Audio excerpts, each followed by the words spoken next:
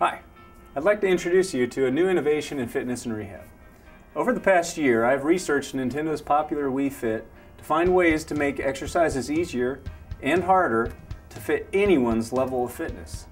This process has led to breaking up of exercises into categories like hip and knee exercises or low back and ab exercises.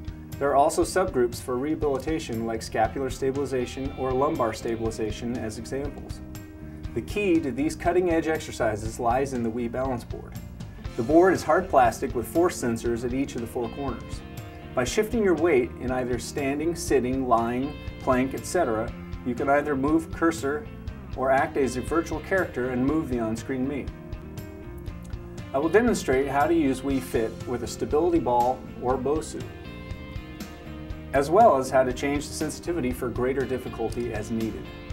For decades, this kind of force plate technology has been available to clinicians and researchers, but for a very steep price. Nintendo has brought very similar technology to a very affordable level for the first time in history. During a series of videos, I will show you how to use the Wii Fit for any level of fitness, body part, or special need. So sit back and enjoy these videos. Then be sure to practice a few of your own modifications. Be creative. If you can't remember them all, don't worry. I'm publishing a book that will show all this in great detail. Oh, and be sure to tell Nintendo thank you for this big step into exergaming and rehabilitation.